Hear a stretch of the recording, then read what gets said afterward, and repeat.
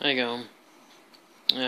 Today I didn't have any intention of making anything. I just had an old chair leg that I wanted to turn and just mess around with and practice because I need it.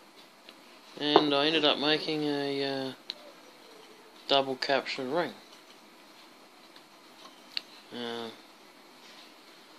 Nothing too flash, just two rings. One can go all the way up and down, and one stops halfway. It's nothing flash. I wasn't even too sure if this lighting was going to be good enough. Yeah, it's even still got the screw in it, the thread in it where the screw went for the leg. I left.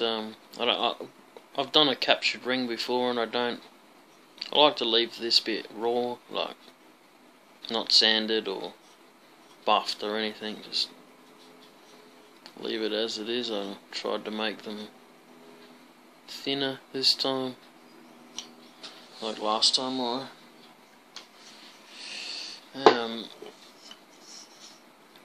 This is what I did.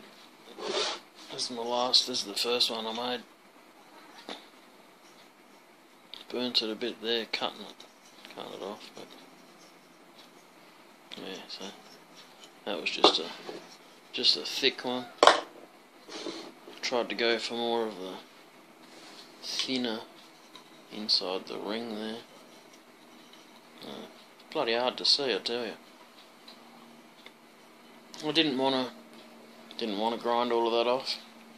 Quite happy with having some of it left on there. Yeah, I got no idea. I guess it's pine, just cheap. Yeah,